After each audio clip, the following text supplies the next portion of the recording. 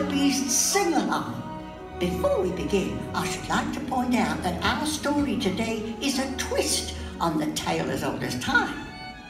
Oh, it still begins once upon a time with a beautiful girl and a hideous beast who fall in love and break a magical spell. Although you're probably thinking, yes, I know how it goes. Do you really? For this is the true story of what actually happened all those years ago. I'm sure you remember Gaston. Well, more about him later. And his sidekick, Le Fou. You should never judge a book by its cover, though, because Le Fou is the surprise hero of our story. The matchmaker who worked behind the scenes to help our lovers fall in love. You don't believe me? Well, then let's just go back to the beginning and I'll walk you through it. Oh, and one more thing. This is a sing-along, so everybody clear your throat and get ready to sing out loud and clear.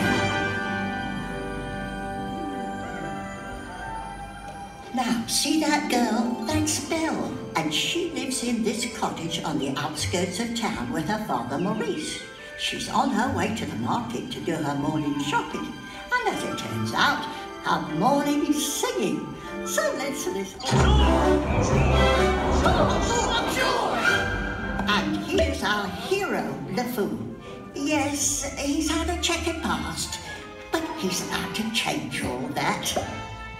Gaston, well, he's the most handsome man in town. On the outside, at least. On the inside, he's, how can I put this, a pig. Dreadful.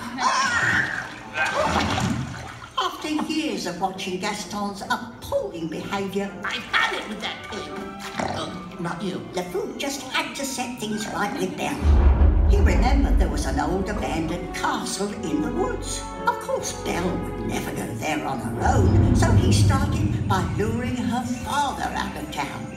And with a little help, Maurice would get lost in the woods and end up in the castle. Then Belle would have to go find him. She was locked in the castle tower. Oh dear, never a dull moment. Luckily, Le Fou was on his way. Hi! You don't know me, I know, but I'm a neighbor, and I brought some food along for your new house guest. It's a welcoming thing, you know? Our guest, be our guest. All right, everybody, listen up. I got some beef ragout, cheese souffle, pie, pudding, and an order of churros. Excuse me, what's a churro? It's a guest.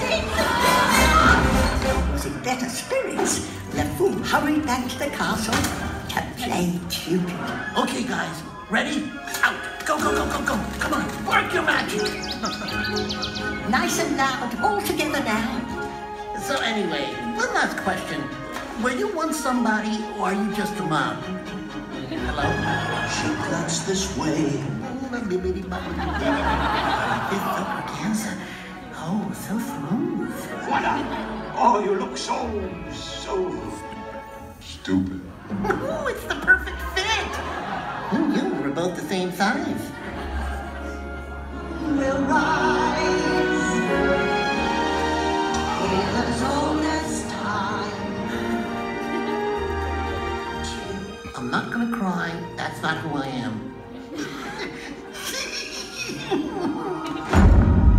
Uh-oh, it's Gaston with the chorus of singing Frenchmen. But remember, the beast is mine! And they brought a log. Why? Some romance.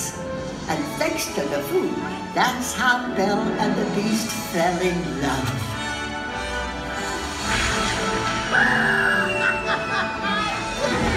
And that is the real story behind Beauty and the Beast.